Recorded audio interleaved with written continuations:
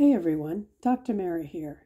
For today's adventure, we're going to Missouri, specifically St. Charles, Missouri. In the St. Charles Borromeo Cemetery of today, in a section of very old stones, is a monument in memory of Jean-Baptiste Point de Sable. I found this monument while looking for the grave of Louis Blanchette, who is featured in a previous episode. Intriguingly, I only found Blanchette's marker because it is adjacent to that of Point de Sable. When I read his monument, I knew we had to take a closer look. So what does this monument say? It has 3 sections. The first section reads, "In memory of Jean-Baptiste Point de Sable, 1745-1818, Haitian Negro fur trader, first permanent Chicago settler."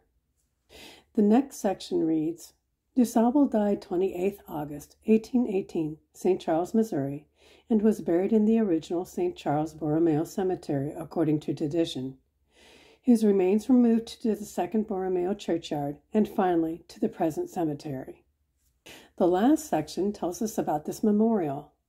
Placed by the Illinois Sesquicentennial Commission, 1968. Wow, 2 founders, right next to each other. Louis Blanchette, who was the first permanent non-native settler of what we now call St. Charles, and Point de Sable, who was the first permanent non-native settler of what we now know as Chicago. What is the rest of Point de Sable's story, and what was he doing in St. Charles? Jean-Baptiste Point de Sable was born in the West Indies. His father was French, and his mother was of African descent. Apparently, after living in areas in the north of North America, by the 1780s, he had settled in what is now Chicago, on the north bank of the Chicago River. He and his Potawatomi Indian wife, Kitahawa, Christianized to Catherine, raised a family and grew a business in trade. Point de Sable was literate, a good businessman, and apparently generally well regarded. In 1800, Point de Sable sold his holdings there, and by 1803 had moved to the area which is now St. Charles. We don't know why he and his family left the Chicago area, but in St. Charles, Point de Sable would operate a ferry across the Missouri River. Like Louis Blanchette, Jean-Baptiste Point de Sable was originally buried in the churchyard of the first St. Charles Borromeo Church near the corner of Main and Jackson Streets in St. Charles. The church moved to another location due to the expansion of the town, and the remains of both founders were relocated to the churchyard of the second church, about 1831.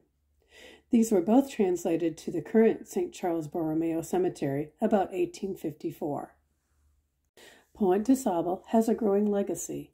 Among other things, in Chicago, Lakeshore Drive was renamed Jean-Baptiste Point de Sable Lakeshore Drive. Affiliated with the Smithsonian Institution is the De Sable Black History Museum and Education Center. In St. Charles, De Sable Park is situated on the north side, in an area called Frenchtown. It's a peaceful, quiet place along the Katy Trail, at the Missouri River's edge, quite appropriate for a man who once ran the ferry crossing the river. Thanks for watching. Please leave a like and hit the subscribe button. Until next time, stay safe and travel well.